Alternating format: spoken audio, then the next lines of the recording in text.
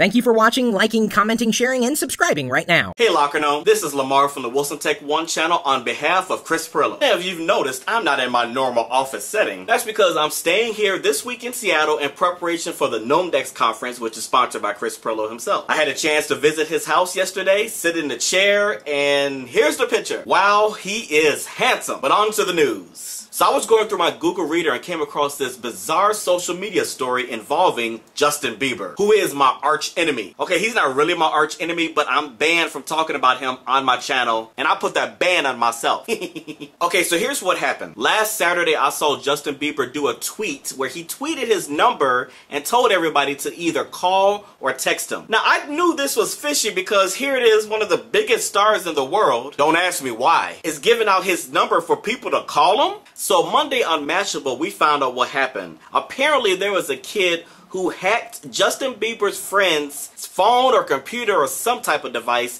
got Justin Bieber's number, and proceeded to call or text him several times. Then he tweeted that he was the one who hacked and got Justin Bieber's number. So how does the Bieb respond to this kid's bragging that he got his number? He responded by posting that hacker's number as his number on his Twitter. Oh no, he didn't. Girl fight? Now Locker Gnome, you're asking yourself, how the heck is this news? It's just a couple of teenagers fighting online. Well guys, that's not exactly true. There is much more to it. See, the Biebs has over 4.5 million Twitter followers.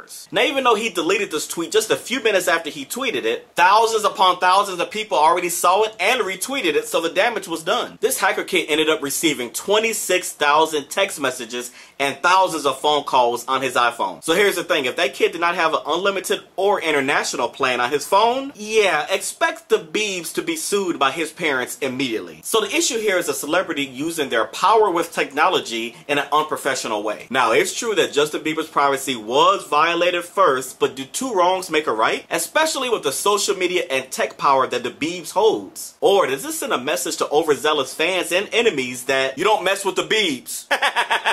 Oh, there was no spinning chair. Sorry. Hey, listen, I personally think that it's hilarious what the Biebs did, and I applaud him for it. It's probably the first cool thing he's done in his life. Oh no, I didn't say that. Yes, I did. But some others may feel that this sets a dangerous precedent for celebrities to abuse their status. So, Locker Gnome audience, what do you think about this subject? Should celebrities use their social media and tech power in this manner? Or hey, if they get attacked, they have the right to attack back. Whatever you think about this subject, be sure to sound off below in the comments. So thanks for watching, and again, I'm going to be at Nomedex this week, so if you happen to be there, please come over and say hello. I do a video similar to this on my channel, Wilson Tech 1, so if you like what you saw today, please subscribe. My link is below. And one more thing, starting next week, my videos will be posting on Thursdays. I'll vlog you later.